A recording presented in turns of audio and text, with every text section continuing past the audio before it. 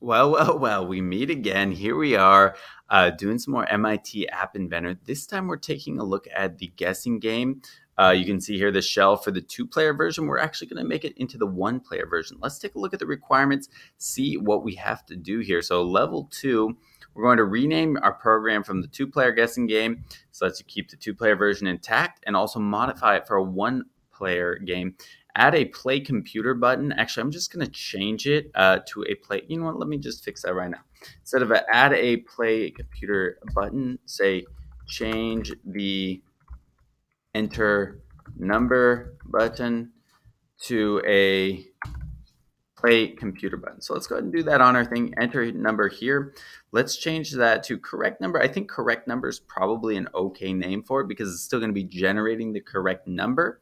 But let's change the text here to play computer.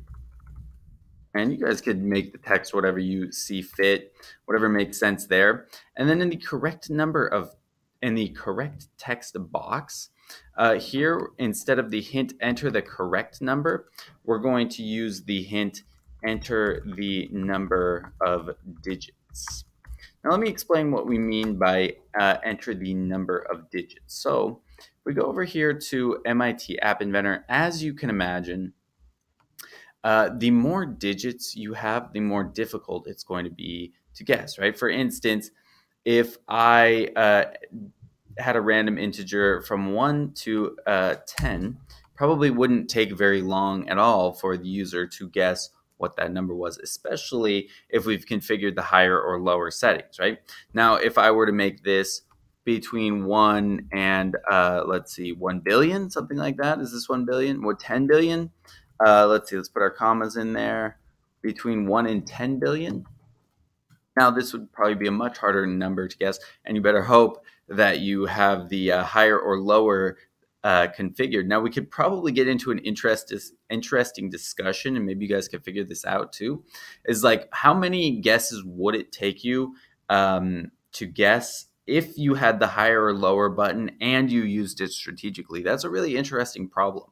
But anyways, that's kind of an aside from what we're actually doing here. The point is, the longer the random number is, the harder it's going to be to guess, right? So we want to give our user the ability to put something in here. Let's say they want a 2-digit number, right? Then it's going to give us a number like 48. They put in a 4-digit number, it's going to give us a number like 1,816, something like that, right? So basically, we want the user to be able to decide how long is the number I'm going to be guessing, and then go from there. So in fact, this random integer, as great as it is, it's only going to be a part of it because we need more infrastructure in order to be able to generate a number of random length or of a specified length. So we're going to keep this here, but we're not going to use it. Now we have a couple variables here. We have global correct number. We have global player guess. Those came in handy as well. And now we're actually going to learn something new. We're going to learn about looping. So if I open my control drawer there, I'm going to pull out an if-then, which we're not actually going to use. I'm just going to compare it to this thing right here, which is called a while loop. Now, an if-then statement and a while loop are sort of similar in that the if right here is sort of a test, right? So if something is true, then we do whatever is in the block connected to here, right? This one is true, except for it runs for multiple times, right? We do a test, and then if that test is true, we do whatever is in this loop, and then we test again, and then we do it again, and then we test again, and then we do it again, and then we test again, and then we keep going in that cycle until until the test is no longer true. So it's similar to this, but this is kind of a single use. This one is multiple use. So let's do that, and let's wrap this in some local variables here. So right here, so initialize local name to, and let's actually add a second variable here. So we have now two variables. One of them we're going to call count. In fact, let's put count down here.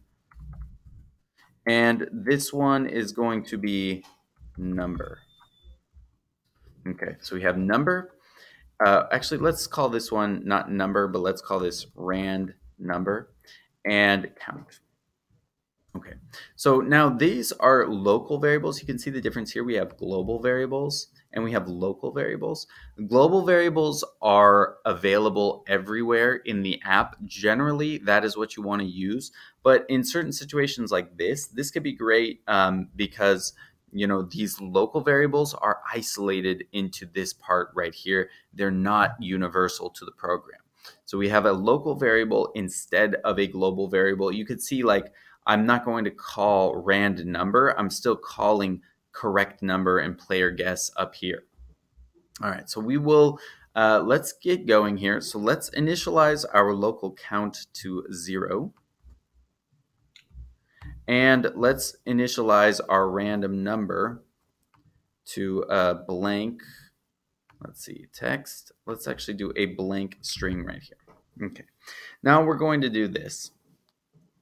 And you know what? I'm actually wrong. We are going to need one more variable, which is, let's make this one a global one just in case we need it somewhere else. Let's initialize a global num of digits, and let's initialize that to 0. Okay. Initialize number of digits to 0. So you can see number of digits is set to 0 and count is set to 0. So what we're going to do is this. We're going to use a logical comparison here. And we're going to test to see that while, let's grab some variables. And let's grab another variable here. Okay, so we're going to test that while count is less. Oops, I might have grabbed the wrong one. Yes, not from the logic drawer. Pardon me, from the math drawer, not from the logic drawer. We're going to grab this one, which allows us to have inequalities. Okay, so while count is less than the number of digits, we're going to do something, right? So what we're going to do is we're going to go through, let's say we have a 4-digit number. Our user enters 4 in the number of digits. We're going to go through 4 times. We're going to go through this loop 4 times. So we're going to add 1 to the count each time. And then when the count is equal to the number of digits, we're going to stop doing this. So, of course, we're going to need one thing in here, which is to set our count equal to, and then let's grab our math, our adding, and we're going to get our count variable again. Let's copy and paste that one. Count plus, and let's go with adding a 1 on there. So you can kind of see the logic of the loop. Count starts at 0, right? And let's say number of digits, we enter in 4. Then what we're going to do is we're going to go through this. Count is 0. Okay, we go through, we add 1. Now count is 1. Okay, we go through, we test it. Oh, 1 is less than 4. We do it again, we get 2. We count it again. We go up to 3. Then we add 1 more. We get to 4. Now we test and we say, okay, count 4 equals the number of digits, which is 4. So we're done with this loop. We exit the loop and we move on to the next direction below that. So that's great. Sounds like we have our loop set up pretty well, but we have no procedure yet for generating a random number. So we're going to have to take care of that. So let's go and let's actually copy this. And we're going to use a similar structure, except not really that similar, where we're going to set count. No, we're going to set correct number, or should we do rand number? Let's do rand number. Let's set rand number to itself plus a random variable. Okay, so let's grab a random number again here. Random number, and let's join to that our finally used block, a random integer from 1 to 10,000. So, but let's change that from 1 to 9, and let's change that from 1 to 0. So what it's going to do, It's going to assign one number. Let's say the first one randomly comes out to be 6. Okay. Then it goes through the loop. It picks another number and it attaches. Okay. Now we're going to put a 0 next to that. Now we're at 60, right? Then we go through the loop again. Now we pull a 4. Now we're at 604. Then we go through the loop again. We pull out another number, right? And we just keep adding on numbers to our random number until we're set.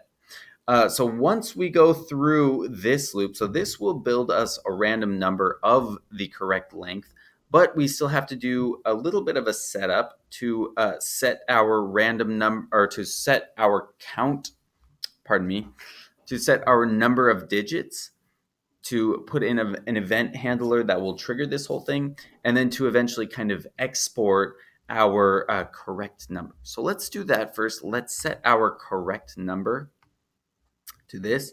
Actually, you know what, pardon me. Let's we're gonna again use this block.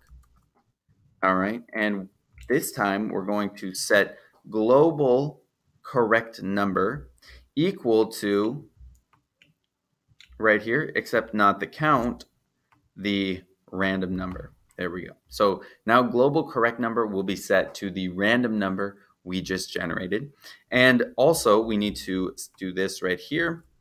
We need to actually, I will take this right here,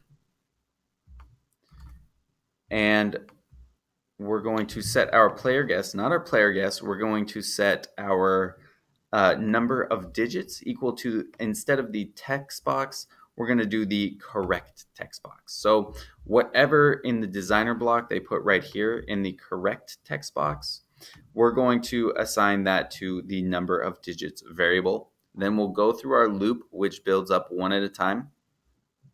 Then we'll set our global correct number to get a random number, to get our random number right there.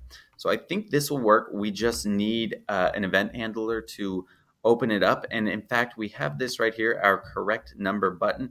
When we click on that, we're going to go through this whole procedure. Now it's giving me a warning right here, probably telling me that there is a duplicate event handler right here, which is our old one, which we would just set the correct number to the correct textbox.text. Now this is different since this is the one player version. We don't need to do that anymore. So we're going to erase that. Do we want to delete all 3 of those blocks?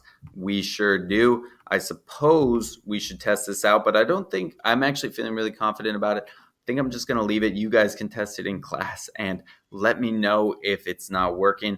Thanks so much for watching the video. Good